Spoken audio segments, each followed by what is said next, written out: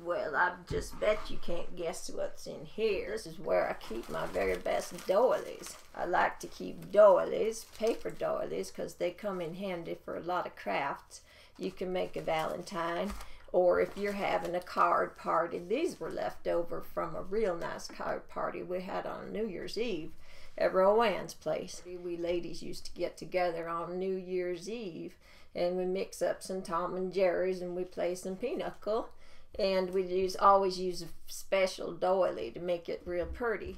Anyways, I like to keep them just as a memento, but also those are called royalies because they're royal and they're doily. And look at these folks, ain't they fancy with their doilies? They know how to live the high life, and they make table settings more lovely, and I find that is the God's own truth. Now you got your bigger ones, put under a piece of cake, and see, this shows how to use them. And because if you don't know, you just look on the back and it has a picture just exactly how you should use that doily. This one's more modern usage. You can fold them up, or you can put them under, for instance, some jello or a parfait glass. Looks pretty. I know you think I went doily crazy. Well, maybe I did. It happens to be my little luxury that I have for myself. Ain't that a pretty napkin? I only got one left. That was from my cousin Arliss's baby shower. No, wedding shower. That's right. These are some of my favorite because they're gay 90s, and they really do make for a nice place setting. This one called Doilies, and what that means is this is easier kind of doily to use than the ones that are real complicated.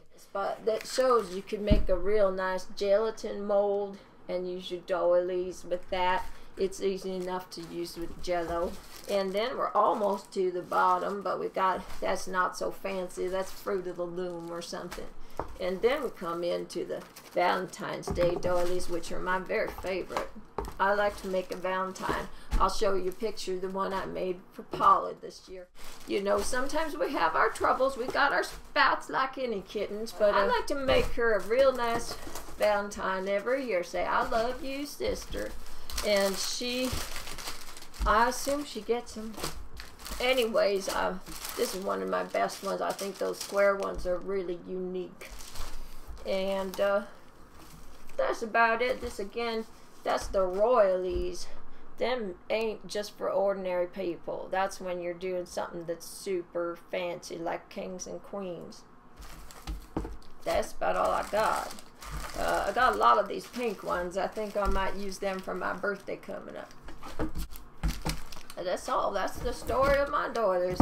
Hope you like it.